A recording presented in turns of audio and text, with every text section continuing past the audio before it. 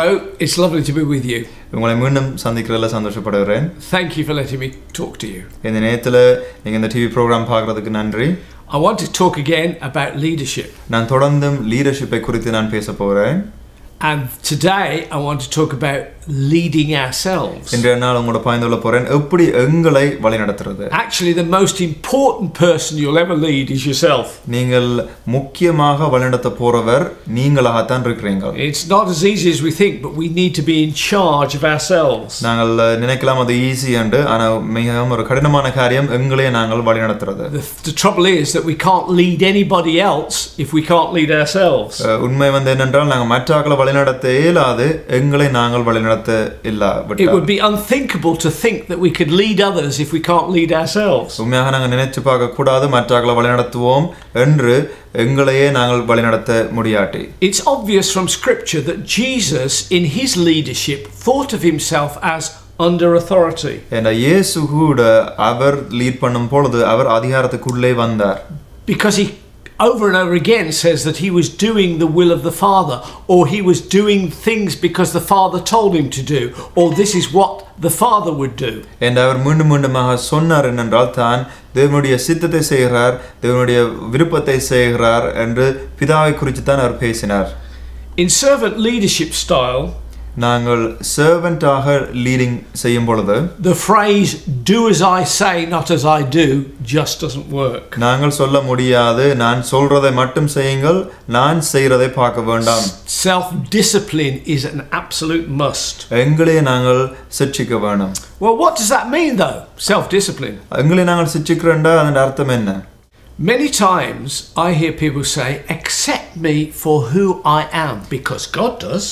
பல தடவை மக்கள் எனக்கு சொல்வார்கள் நான் இருக்கிற வண்ணமாயே என்னை ஏற்றுக்கொள்ளுங்கள் என்னோட தேவன் என்னை அப்படியாகவே ஏற்றுக்கொள்றார்.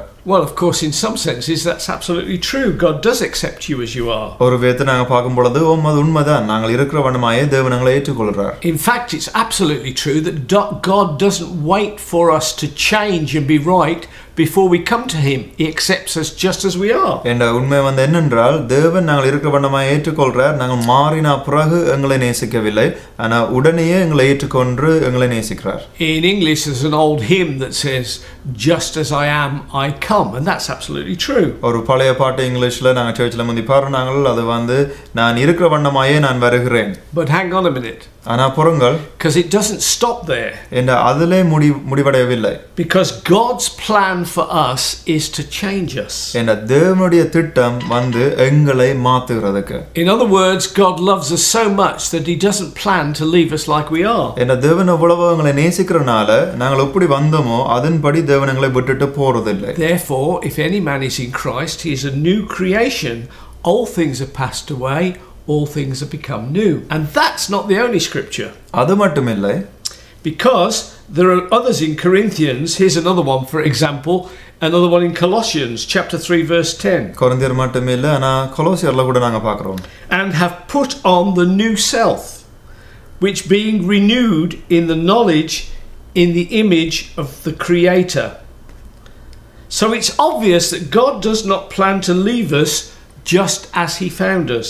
அப்ப இதுல நான் தெளிவா பார்க்கிறோம் என்றால் எப்படி தேவன் எங்களை கண்டாரோ எப்படி நாங்கள் வந்தோமோ அப்படியே விட்டுட்டு தேவன் போகவில்லை. In fact, the plan is to change us and to make us in the likeness of his son Jesus. தேவனுடைய வாஞ்சை என்னென்றால் எங்களுடைய வாழ்க்கையை மாற்றி எங்களை மாற்றி எப்படி இயேசுவை போல நாங்க வரையலுமோ அந்த நிலைமைக்கு நாங்க வரதான் பிதானுடைய வாஞ்சியாக இருக்குது. So how does God do that? அப்ப தேவன் எப்படி அதை செய்கிறார்? Or how do I do it? அல்லது நான் எப்படி அதை செய்கிறது?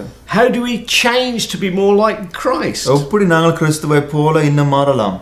Actually, it's not as complicated as you might think. நீங்கள் சிலரோட நினைக்கலாம் இது மிகவும் கஷ்டமான காரியம் என்று. But it does take action on our part as well as on God's. நாங்கள் கூட கிரியை செய்யணும் தேவனும் கிரியை செய்வார். God is alongside us, strengthening us, helping us and being with us as we go through that change. நாங்கள் இந்த மாற்றத்தினூடாக போகும்பொழுது தேவன் எங்களோட கூட இருந்து எங்களை பலப்படுத்தி உற்சாகப்படுத்தி எங்களை முன்னுக்கு தள்ளுவார். I often ask people, what is it that God uses to change us?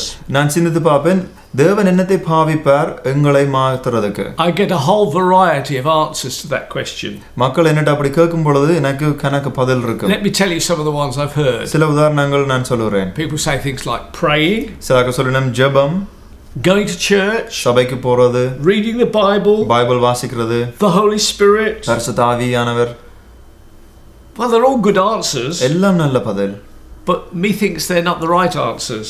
ஆனா சில வேளையில நான் அது சரியான பதில் இல்லைன்னு நினைக்கிறேன். Actually, the right answer is much simpler than that. ஆனா சரியான பதில் வந்து அதில் நான் கேட்டதிலும் பார்க்க இன்னும் சிம்பிளா இருக்கு. The right answer is think.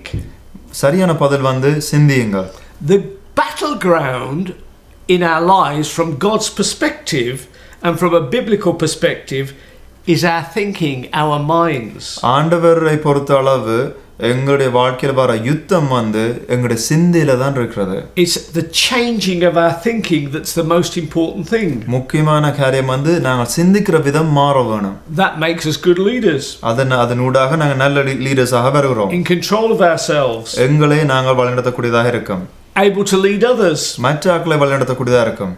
And therefore ourselves. அதனூடாக நாங்கள் கூட நல்ல ஒரு லீடர்ஸா இருப்போம். The Bible has a lot to say about this act of thinking. அப்ப அவனுடைய வார்த்தை தெளிவாக பல காரியங்கள் சொல்லுறது இந்த சிந்தையை குறித்து. For instance, the Bible says, put on the mind of Christ. அந்த வார்த்தை சொல்லுறது கிறிஸ்துவின் சிந்தையை நாங்கள் அணிய வேண்டும் என்று. I'd encourage you to have a look at those things about thinking and the mind and how it works in Scripture. உங்களை உற்சாகப்படுத்த விரும்புகிறேன். அவனுடைய வார்த்தையின் படி சிந்தையை குறித்து தேவன் என்ன சொல்லுகிறார் என்று நீங்கள் ஆராயுங்கள். Get a Bible concordance, look up at all those verses that talk about thinking. Thinking, அதாவது சிந்தையை குறித்து உள்ள வசனங்கள் எல்லாத்தையும் நீங்கள் ஒரு பைபிள் concordance எடுத்து ஒரு பைபிள் concordance எடுத்து நீங்க வாசியுங்கள். Maybe you could start with Philippians chapter 4. நீங்கள் தொடங்கக்கூடிய நல்ல இடம் வந்து பிலிப்பியர் 4ஆம் அதிகாரம். Verse 8. 8ஆம் வசனம். It says, whatsoever is true, whatsoever is noble, whatsoever is right, whatsoever is pure, whatsoever is holy, whatsoever is admirable, if anything is excellent or praiseworthy, think about such things. Then you could look at Romans chapter 12 verse 2, which tells us we need to renew our minds. ரோமர் 12:2 நீங்க வாசிக்கலாம். அதுல ஆண்டவருடைய வார்த்தை சொல்லுறது நாங்கள் எங்களுடைய சிந்தையை புதுப்பிக்க வேண்டும் என்று. This is what it says. இதான் சொல்லுறது. Do not be conformed any longer to the pattern of this world, but be transformed by the renewing of your mind. Then you'll be able to test and approve what God's will is, his good, pleasing and perfect will. If you do that, it changes everything. நீங்க அப்படி செய்வீர்கள் என்றால் எல்லாம் உங்க வாழ்க்கையில மாற்றப்படும். Computer geeks say that if you put rubbish into the computer, then you get rubbish out. கம்ப்யூட்டர்ல கட்டிக்காரரான மக்கள் சொல்வார்கள் நீங்கள் குப்பை கம்ப்யூட்டருக்குள்ள போட்டீங்கன்னா குப்பை தான் வெளியில வரும். In English they call it GIGO. சொல்வார்கள் GIGO. Garbage in, garbage out. Garbage in, குப்பை உள்ளுக்கு குப்பை வெளியில. It's the same with our minds. அதே மாதிரி தான் எங்களுடைய சிந்தையும். What we put in our minds is very important. எங்களுடைய சிந்தைக்குள்ள நாங்கள் என்ன கொடுக்கிறோமோ அது முக்கியம். Right thinking will change us. நாங்கள் சரியா சிந்திக்கும் பொழுது நாங்கள் மாற்றப்படுவோம். It will change us so that we can lead ourselves and then lead others. சரியாக சிந்திக்கும் பொழுது நாங்கள் எங்களையும் வழிநடத்தக்கூடியதாக இருக்கும், மற்றவர்களையும் வழிநடத்தக்கூடியதாக இருக்கும்.